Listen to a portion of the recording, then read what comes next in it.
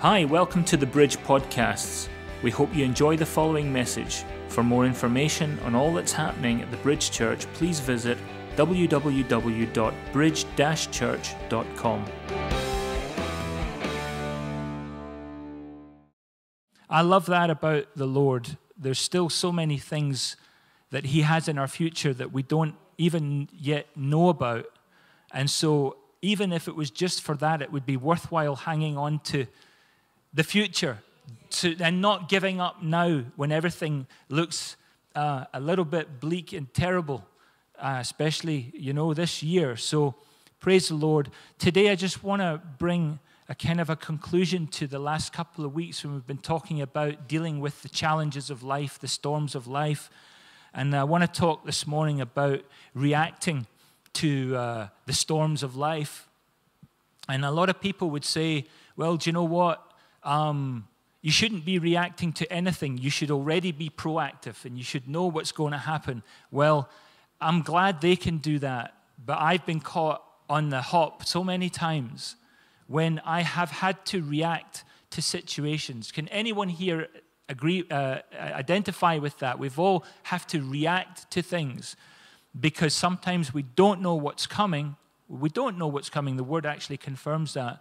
And we have to be ready to react to certain things. So as much as I'd like to be prepared and have a strategy and a plan for absolutely everything, sometimes I just have to be ready to react and hope it's the right way, amen, and that it's a godly way, amen. And so because we probably all react to situations in different ways, but I think we should study the life of Jesus and how He reacted to difficult times and storms, and study the other men of the Word, Paul and David and the generals of the faith, and see how they reacted to things, and we can glean a lot from them, amen. And then we can strive to emulate them as well, amen. So I thank God for the examples in our lives, the mentors, and those that we look to and that we learn from. Without them, a lot of us would be really we would not be as advanced as we are now. Amen. We still need those people. We need the Word, and the Spirit. Holy Spirit will show us the way. He will show us the way. But we need those people around us. We really do. Amen. So, amen. So I want to just look at one of the ways that Jesus actually reacted to most things. Jesus, the first thing He did was, from wherever He was, He would rise up, or He would arise, all right? Then He would rebuke, and then He would speak into the situation, amen? And in Mark 4:38, you can see that He was in the boat and He was sleeping, but He arose from that, and He took instantaneous authority over the storm. In an instant, He took authority. And a lot of times, I think I'll wait until this passes. Instead of taking instantaneous authority over the situation, I think, well, I'll maybe just try and take cover until this goes overhead. Do you know what I mean? And sometimes it's best not to take cover. It's best to instantly rebuke the storm. Amen? Because I can also, and you can also, arise, rebuke, and speak to the situation. You can do that, amen? And arise means to rise up. It also means to originate from somewhere. So you were somewhere and you're going to some place. You're rising up, amen? To arise means to come into being, all right? You're not. We did this series called Anonymous a while ago. We're not obscure people. You can come into view. You can come into being. You can step into activity. Arise means to step into activity.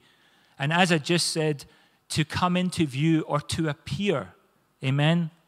And also when you arise, you're able to view. Because when you rise up, you're able to see things from a different vantage point. You rise up. Amen. You don't stay lying down or seated. Amen. You know, and if I was to take the decision to sit down through my battles or lie down, the reality is I would probably be overcome. Amen. I can't sit down during my battles and expect change to happen. I have to rise up. I have to rise up, because there's no future unless we step into activity. We've got to keep on walking into activity. And in Genesis 13:17, you can see there that what did God instruct Abram to do? He said in Genesis 13:17, arise and walk in the land through the length and the width of the land, for I am giving it to you. So we all know, we've heard that, probably had the sermon hundreds of times. You know, if he had stayed in his tent, he would never have seen the multitude of stars that God said, your descendants after you will be like these stars. He had to rise up and get outside and bring all of this into view. Amen. So what about if we're thinking about someone else, opposite side of the spectrum, the prodigal son, all right, who even, you know the story, but even after total loss, and he was completely destitute, he was eaten with the pigs, all right, by doing one thing, he turned the whole situation around. By doing one thing. And what did he do? He, in Luke 15, verse 18 says, I will arise and I will go to my father. I like to say that I will arise and I'm going to go back to my father. And I will say to him, Father, I've sinned against heaven and before you. I'm not worthy. Verse 20 says, and he arose and came to his father. But while he was still a great way off, his father saw him and had compassion and ran and fell on his neck and kissed him. Amen. I can imagine this man rising up and going back to his father, and he comes back into view. He comes back into his father's sight. He had been gone. He had disappeared from his father's vision. But because he rose up, I always get the picture of these green hills and this man coming over the horizon. And the father, he's out there, he's sitting on his patio. And he's looking, he knows his son is going to come back. But this young man, he comes back into the view of his father. And maybe there's some of us that we should come back into the view of our Heavenly Father. Get back in his line of sight again. Rise up to come back into his vision. I'm not saying that he doesn't forget us. But he says, if he said to Abram, arise, if it's good enough for Abram, it's good enough for me as well. Amen. And the other thing about rising up is if you stay in a particular place for too long, or in a particular situation, it can get smelly there, nasty, and old and stale. And in Micah chapter 2, verse 10, it says there, arise and depart, for this is not where you will rest. This is not your rest, because it is defiled. It shall destroy you with utter destruction. Amen. So there's a lot of good reasons for us to rise up. And so I just love Jesus when he gave an instruction to someone, one of the things he would say is, arise. Rise up. Amen. And so we have these choices or reactions that we can have towards what's going on, the storms or the challenges or the situations. And I find that they always produce exactly what's inside of you. Your reaction is a mirror image of what's going on in your heart. Amen. So if I react to something, I've got a choice. Do I curse or do I bless? I've got to make a choice. If like doing DIY together is testing our patience with one another. To me, to you, to me, to you, to me, to you. And, but you know, we got to choose between cursing and blessing.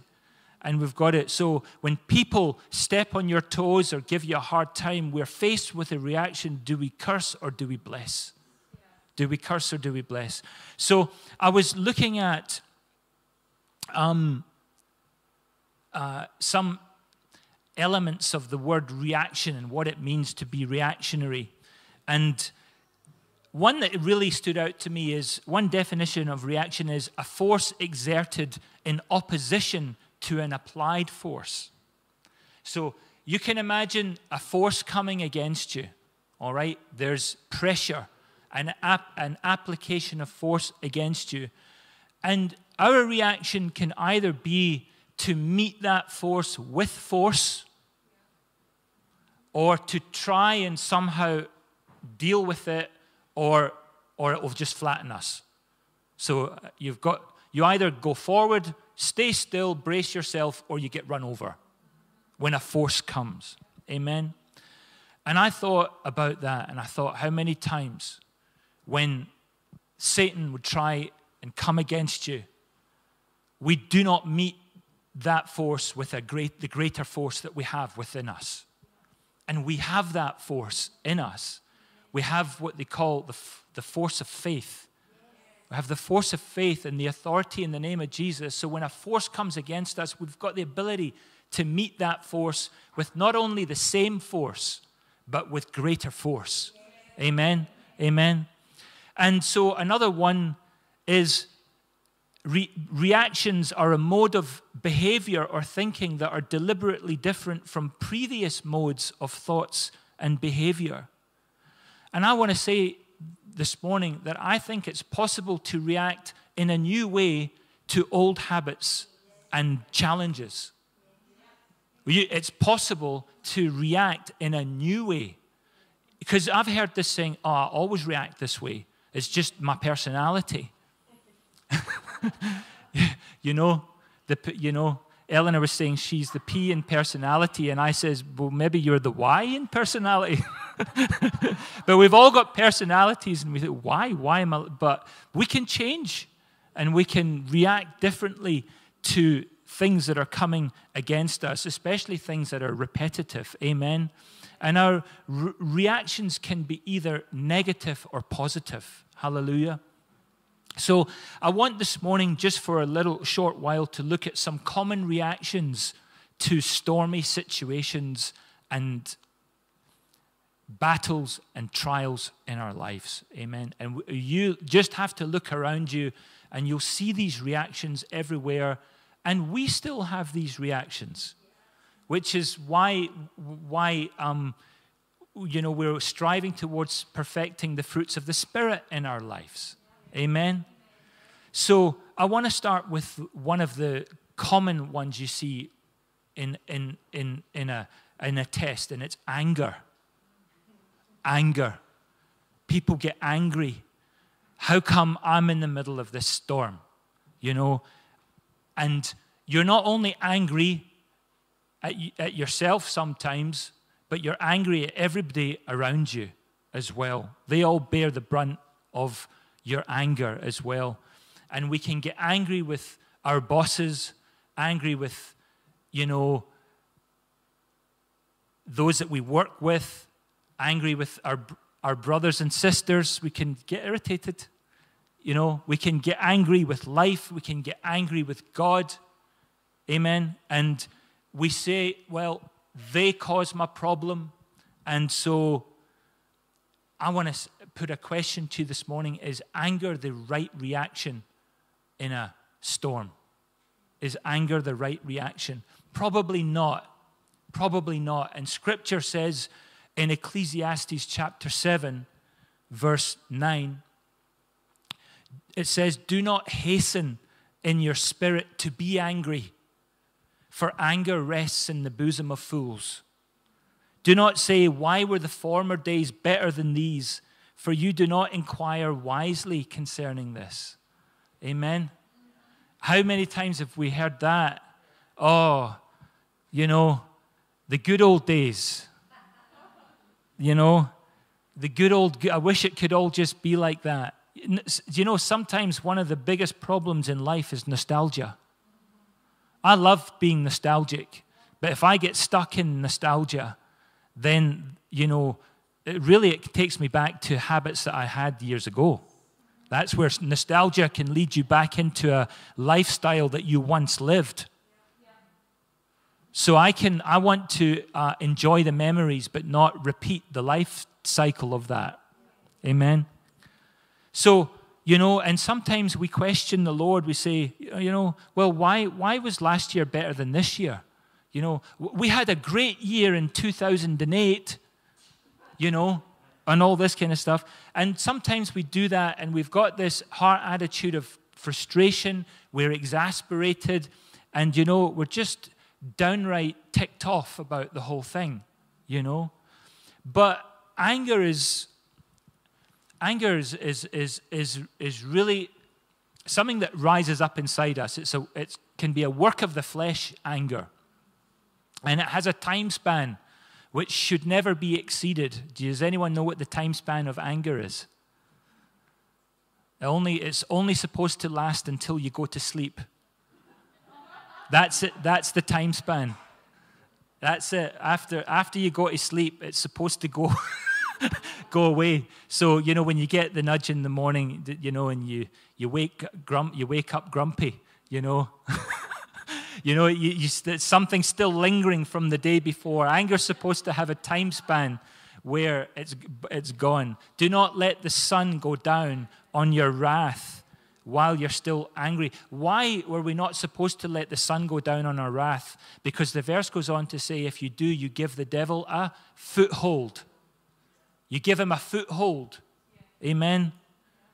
So, does the word say we'll never be angry? No. But the anger that leads us to sin is a big problem. The word doesn't say we'll never be angry. It's anger that leads to sin is a problem. Ephesians chapter 4, verse 26. In your anger, do not sin. Do not let the sun go down while you're still angry. Proverbs 21:24 in the NIV says, the proud and arrogant person, mocker is his name, behaves with insolent fury. So that shows me something there, that anger is rooted somehow in someone with a proud heart or pride. Anger rooted in pride. And I can tell you, one of the traits of pride is to resist change. This is the way I am, and this is the way you take me as you find me, and this is the way I am. So if anger is rooted in pride, we're going to stay angry for a very long time. A long, long time. And I think you get those people, you hear, okay, Victor Meldrew was probably actually quite, tame, but there's people that get a lot more angry than that and stay angry for a long time. Amen. So growing angry and staying that way when storms come and challenges come is not wise. And the likelihood is that in that anger we'll make all the wrong choices and all the wrong decisions. So we've got to watch for that. James chapter 1 verse 20 says, human anger does not produce the righteousness that God desires. Human anger doesn't produce the righteousness that God wants to see in us. Amen. And so we have this, we have to deal with this anger. And one of the worst reactions you can have is the desire to see someone else punished for the inconvenience you've just suffered. This has been, how dare you? That's really put me out of my step for today. And you unleash this anger and fury on people and situations. And it's not right. How did Jesus handle anger? Well, I know one thing. He was quick to forgive, and forgiveness quenches anger. Grace quenches anger. Forbearance quenches anger. Amen. And I think, do you know what? Jesus was so good at handling anger. You know, if Christ died to make the enemies of God the friends of God, right, which he did, amen, and you read that in Romans 5:10, then, do you know what? He had to get the victory over his anger, because he came to make God's enemies God's friends. So you can't keep people your enemies forever. Do you know what I mean? So praise God. Romans 5:10 says, "For if we, when we were enemies of God, were reconciled to God by the death of his Son, much more being reconciled, we shall be saved by his life." Amen. So we were considered, unbelievers, heathens, enemies of God. We might not even have known God, but we certainly didn't want anything to do with his ways. And Jesus died so that we could be reconciled to God and have much more abundant life because of that. Amen.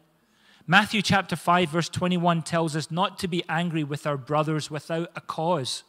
And I really like that one, because it showed me that sometimes there is a cause that we can become angry about. But I always like to say this: we have to sanctify our anger. We have to sanctify it. We have to channel it. Use it to rise up, but don't let it corrupt you. Amen. In John 11:33, Jesus went to the tomb of Lazarus, and one translation says that a deep anger welled up within him. But that spiritual anger that welled up within him produced a supernatural result, because Lazarus came back to life. Can you imagine that, the anger welling up in Jesus? Someone who he loved so much, his life had been cut short, and he just channeled that, and he's back to life. Amen. So Jesus got angry in his spirit. When he seen people, the pain of people and the suffering of people, he grew angry in his spirit. Amen. He got troubled by that, but he never let it dominate him. Amen. Another reaction that we have is blaming other people. Okay, I'm putting my hand up to that. Blaming other people, and also blame's rooted in pride, because we want to deflect any accountability or responsibility away from ourselves. So we blame other people. I can't be wrong. I can't, we can't admit our weaknesses.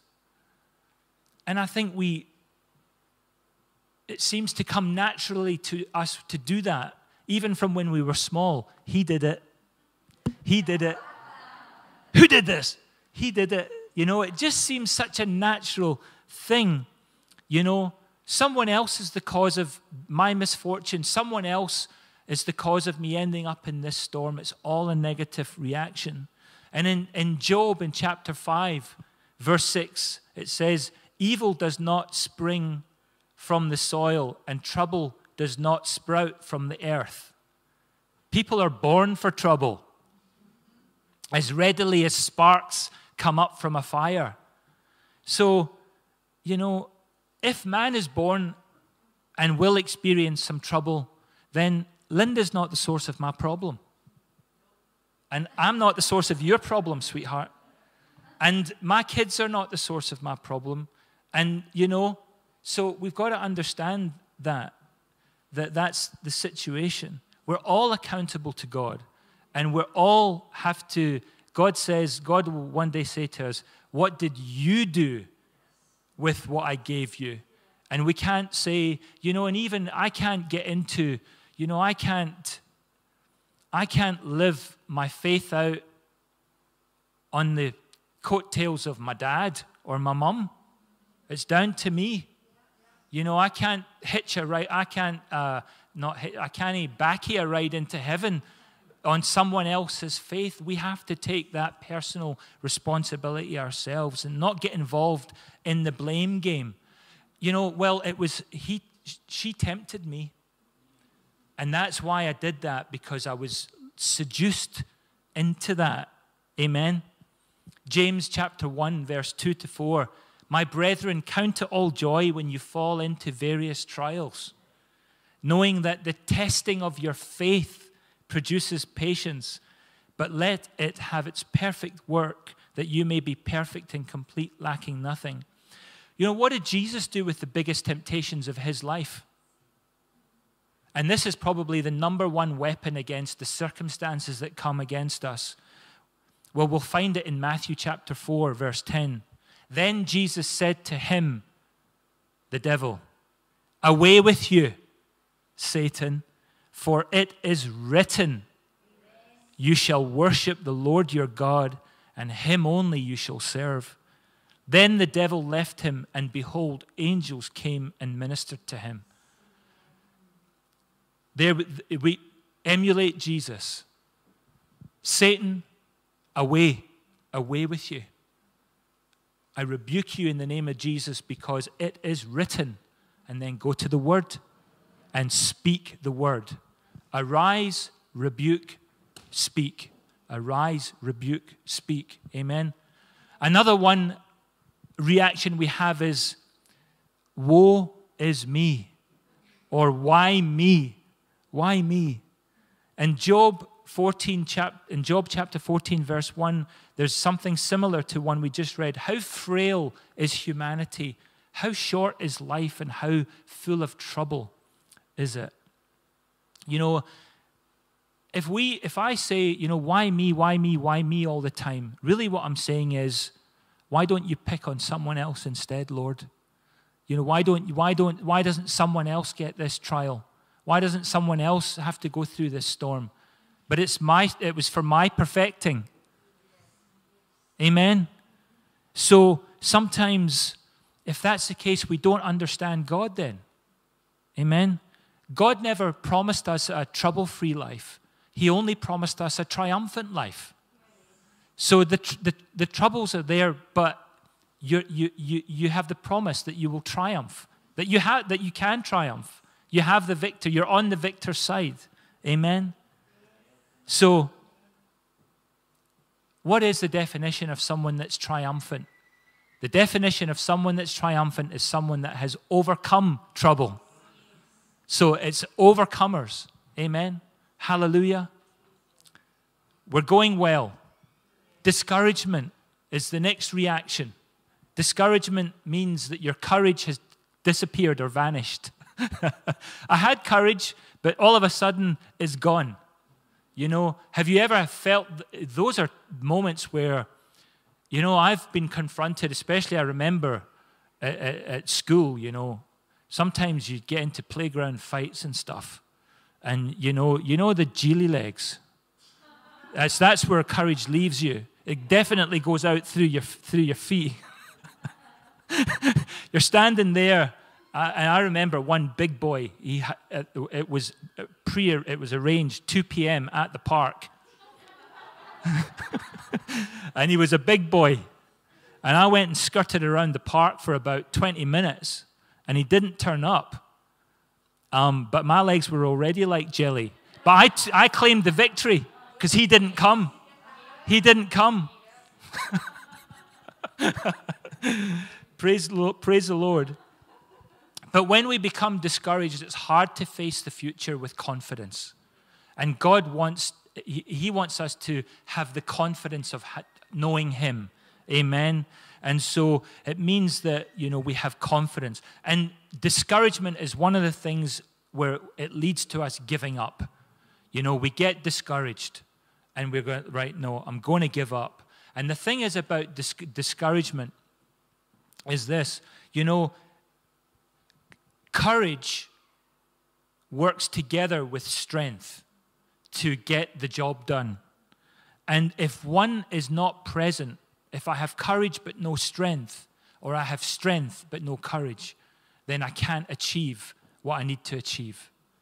So if one is absent, the other's ineffective. Amen? So we need them working together. And if you want to, for some homework, you can read Joshua 1 from verse 6 to 9, where God says, be strong and courageous. Amen? You'll let you read that one yourself. But God issues a command here saying, have I not commanded you? Be strong and courageous. Amen? Another good scripture to go to for that is Isaiah 35, verses 3 to 4. Strengthen the weak hands and make firm the feeble knees, and say to those who are fearful in their hearts, be strong, do not fear, because your God will come with vengeance, with the recompense of God. He will come and save you. Amen? And, many times when I look within, I discourage myself. I don't need much discouragement from other people. I'm pretty good at discouragement. I do a good job of it myself. I look within, no, it's not going to be a good day. But then other times we look outside of ourselves and we get discouraged when we look around us, don't we? But there's one place we can look, not within, not around, but up. We lift our eyes, and then we see encouragement when we lift our eyes up. Amen? Because God gives courage. It's almost like, I always think of the Wizard of Oz, I always think of that when I think of that. It's like, where's my courage? Well, he thought, I just need this and that'll fix it. But there's an innate strength in you. That's why the word says, take it. Take courage. Take it. Amen? Hallelujah. And the reason why we need to stay encouraged is because we need to encourage the discouraged that are around us. And that is everywhere. Moving on quickly, another reaction is bitterness. Amen? Usually bitterness comes after discouragement. And you begin to resent the circumstances that you're in. Amen? And you get very bitter about it and not better. I'm thinking about Marlene in the hospital for all those weeks, and we thought, you'll be in and out. And then there you were in the hospital for all that time, and you could have got bitter, but you got better. You held on to your faith in there, and you stayed strong and encouraged, and you left. You didn't let bitterness get in there, resenting why has it all gone so wrong? You stayed there, amen. And in Mark chapter 4, verse 38, when the disciples went to Jesus sleeping in the boat, they wake him up. What sort of reaction did they think that Jesus was going to have?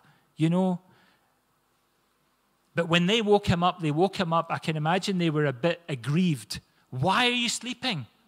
They were getting agitated. Why are you sleeping? Amen. So sometimes we expect a certain reaction. And the reality is far different from that. Amen. So, but concerning bitterness, in Hebrews 12, verse 15, it says, pursue peace with all people and holiness, without which no one will see the Lord. Look carefully lest you should fall short of God's grace, lest any root of bitterness should spring up and cause trouble, because you're defiled by the root of bitterness. And I love the way it's described as a root, because a root is always the start of something. The root is the origin of something. Amen? And so something's always going to grow out of the root. So bitterness usually always grows. All right? Always grows. And leaving hurts. I don't know how many people I speak to that have unresolved hurts from the past. They have big life issues and wounds from the past. And I know how difficult that is. I truly do, to know what it is like to carry those kind of wounds. But leaving them unresolved in your spirit leads to a lot of baggage that you don't need to be carrying around. And I think it makes us sour. Do you know sour? Or doer, is doer the same as sour? Maybe it is. and sour in our character. In James 3:14 it says, but if you have bitter envy and self-seeking in your hearts, do not boast and lie against the truth. Bitterness is an issue of the heart, and it will eventually show up on our faces. So whatever that root of bitterness, before long it's going to be plain for everyone to see. We might end on this one or the next one. Disillusionment. Disillusionment. That's when you realize that your expectations don't match your reality. Well, that's not what I expected to find. You know, when I went along to the Bridge Church, that's not why. I hope no one's disillusioned when they come here. But you know, I know this well. Disappointments are not based on what you find, but on what you expect to find. And disillusionment is the self. It doesn't match up. And if you look at Elijah takes on these, I think it was 850 prophets or priests of Baal and Asherah together. Here we go, we're putting the sacrifices there. And this deity of theirs, Baal, he was supposed to be able to control the rain. Of course, Elijah meets that force with an even greater force. So they come with all of their force and their dancing and their ritual and everything else. And Elijah says, well, you might think you serve the God of rain, but I serve a God who controls the weather. This will be a drought. You know, or there'll be rain when there needs to be rain, or no rain. When you want it, there'll be no rain. So, amen. But right after that, a lady called Jezebel shows up on the scene and threatens to kill Elijah. And what does Elijah do after that great victory? He runs for his life. He runs for his life. He runs away. One threat, and he runs totally disillusioned. Well, I've just had this great victory, and now I'm running. You know, I think sometimes we try and run. I know this year I'm like, Father God, just give me a rock big enough to get under, or a cave that I can go in. It has to be a bit bigger, mind you, because I've put on a wee bit of weight through lockdown. So that no one can find me, so that nobody can find me. I'm going to find a rock and stay under it, you know. But the Word of God says, Psalm 139, no matter where you flee to, I'm there. I'm there. Where can I flee from your presence, Lord? You know. And when you come to think about it, God, you know, I sometimes, you know, listen, I'm going to buy me a big bush knife. I'm going to go somewhere into the wilderness. I'm going to make a bivvy, live off the land, and I'm not going to have any hassle at all. I'm disillusioned with life. You know, before long, someone going to come along, and you're going to, where did you come from? All right, mate, got any 4G signal here? You know, got any, you know, it's just people come, you know, sometimes you just cannot escape. You cannot escape, you know. And so, where can we flee from his presence? So, you know, we can even be going about God's business just like Elijah did. We can be prayed up and confident that God is working in the situation. Then all of a sudden, someone comes along and says something that causes us to be plunged into a struggle, into a battle, it causes us to be plunged into a fearful situations. And at times like that, you can ask, is it worth it? Is it worth staying true to this faith thing? Is this Christianity worth it? Well, I want to tell you it's worth it. It is absolutely worth it, because you will endure that stuff. You will endure it, and you will come out of it, and you will not be downcast, and you will not be depressed. Depression is also a reaction. Depression is a reaction. To be downcast and low in spirit is a reaction to a storm, and it's that force that comes against you to press down on you, to make you gloomy, and to make life look dark and gloomy and bleak. And you can be, sometimes it can even make you feel so inadequate to deal with life. But depression is a spirit from the pits of hell. because it is totally contrary to joy, which is the Lord's. So depression doesn't come from the Lord, so where can it come from? Amen? If the devil cannot steal your joy, he cannot take your goods either. If you think that life is one thing after another, go to the Word and read in Isaiah 12:3. Therefore, with joy you will draw water from the wells of salvation. With joy, not with sadness. We know that there's times of sadness and grief, and we endure them for a season, but joy always comes after that. There must, as much as there, I declare this in the name of Jesus, as much as there will be a time limit on anger, there will be a time limit on depression, Father God, in the name of Jesus. And your people will be set free from the bondage of depression in the name of Jesus. And he will do that if he's the God of the impossible, whatever it is, or it's my brain chemicals, it's whatever, well, he can change you right down to your molecular state. He can change you. If he can heal cancer and raise people from the dead, then he can change your body chemistry. I absolutely believe that. I have no doubt about that at all. Amen? Nehemiah 8:10, he said to them, go your way, eat the fat and drink the sweet, and send portions to those for whom nothing is prepared. For this day is holy to our Lord. So don't sorrow, for the joy of the Lord is your strength. And we've got to cultivate the ability to express joy and laughter. And that's why I love that verse that says, put on the garment of praise for the spirit of heaviness, because sometimes you just have to make it happen. You know, sometimes you just have to make it happen. My wife took a photo of me doing DIY, very unflattering one, and then showed it to me. And I thought, how do I react here? And then we laughed. We laughed. We have to cultivate the ability to express joy and laughter. Don't be so conservative that you can't laugh. I think of a person like that when David returned, dancing and spinning after that victory. There was a certain woman that looked down onto him. Michal, don't know if I got the pronunciation right. And she had such disdain. How dare you? You make a fool of yourself by being so happy. But she lost everything. And what did he gain? Amen. Praise the Lord. We'll finish this. 5 minutes. Weeping in distress, crying in the face of a storm.